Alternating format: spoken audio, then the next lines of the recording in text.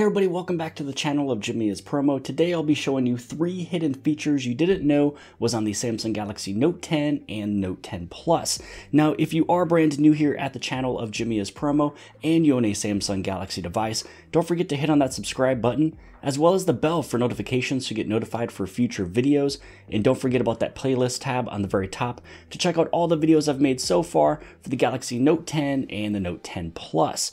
The first hidden feature that we'll talk about today is, let's say that you're inside of text messaging, but we're going to talk about what happens when you do a press and hold on the spacebar. So let's say that we go through and we needed to add in a little bit more words, you're typing off, but then you needed to make a change earlier inside of that sentence. Right out of the box, out of the gate, it actually turns into the cursor. So you can just basically swipe on over, going left or right, and then you're able to move that cursor to add in more words or make any type of a correction.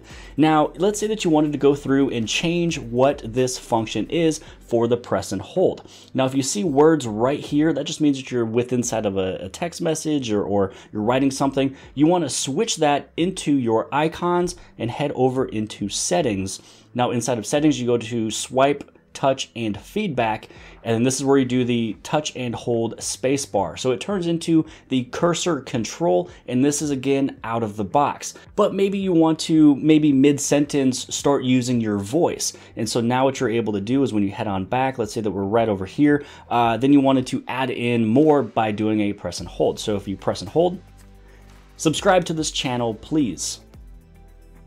And then you're able to put that right inside of there, and then you're able to add it in. So subscribing is the first thing that pops up in my head when I shoot YouTube videos. But other than that, that is how you're able to change what happens when you do a press and hold with your spacebar. So either you can have it as none, it can also do the recognizing of your voice, or the cursor control. Hidden feature number 2 is inside of PenUp. Now, PenUp is a way that you're able to make drawings and you're able to share it. It's kind of like Instagram, but inside of here, there is something that's really cool. Underneath the plus button, you can do a thing that is called photo drawing. Now, for me, I have the Galaxy Note series. I love the Galaxy Note series more than the S series. It comes with the S Pen, and actually coloring and drawing is fun, but I'm not good at it. One of the cool things you're able to do is take a picture of an object or an item or a person, and then you're able to draw over that picture.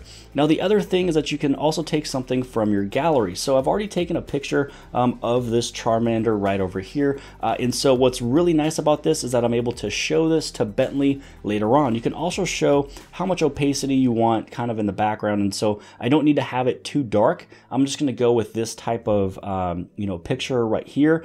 Now, with this one here, you're able to zoom on in. You can choose whatever, pen or color or brush, pencil, whatever you need to change. You can make all the changes right here, and then you just kind of go on through and make your drawing. So with this one, you can go through and kind of do an outline. As you kind of, make that full outline, you can change how big you want maybe your paintbrush, and then you can go through and you can start making your painting, which actually this one's pretty thick. And so as you just kind of go through, you can kind of see that you're able to make a drawing off of an image, and then this image right here, this little icon, you can take away the background so you can see how you're doing. So let's say that we kind of go through really fast. Now also too, if you are dealing with very fine lines, you can zoom in, very, very, very close. I need a little bit of a white color. All right, I need to get just a little bit of white color right inside of there, just to kind of make his eyes glow just a little bit more. And then again, you can see how it's going to turn out. So this one's a little droopy. I'd probably have to fix that. But then when you are done, you hit on the done, and then you can also share it.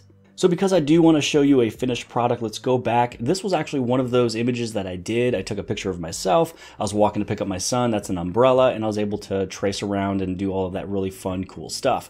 And then down over here, this was a Lego, or a little piece of a mini figure Luigi. And I was able to really get inside of there and do some drawings. And you can share this really anywhere and everywhere you want to. This was a picture of Bentley. I was able to kind of draw him off, and you can definitely see that that's him. And so it's pretty fun to kind of go through here, take images, and do a drawing on top of a real image. And it's one of those things that just kind of keeps your mind busy. Some people might find it therapeutic. For me, I would love to draw. I'm just not good at it. But tracing on top of an image and then coloring it in, that's good enough for me. Hidden feature number 3 is inside of the camera. Now, the camera is something that you might use every single day, multiple times a day, but there also might be a shooting mode that you use all the time. Maybe you always use it in pro mode, and then when you're done, you exit it out, you closed all of your applications. About an hour later, you go back inside your camera, it's back onto photo, and it's not inside of the one that you use all the time, so you always have to make those changes. Well, this is a way that you can actually go through and keep the last mode used. So if you scroll down, which I guess one thing I do want to show you is because we're in Pro, a lot of this is going to be kind of grayed out and you're not really able to make some of these changes. So if you go inside and you notice you're trying to make changes inside of your settings, but some of them are grayed out, make sure you just go back to photo. It's pretty much a default, shooting mode. So this is where you can go through and then make these changes. But other than that, what we're going to talk about is you want to go inside of camera modes. Inside of camera modes, you have this option here that is called keep using last mode. So every single time that you go back inside of camera, then you're able to use that very last mode. So let's say we go over into video, and then I hit on the home button, I close it on out. As you've seen from before, it goes inside of photo right away.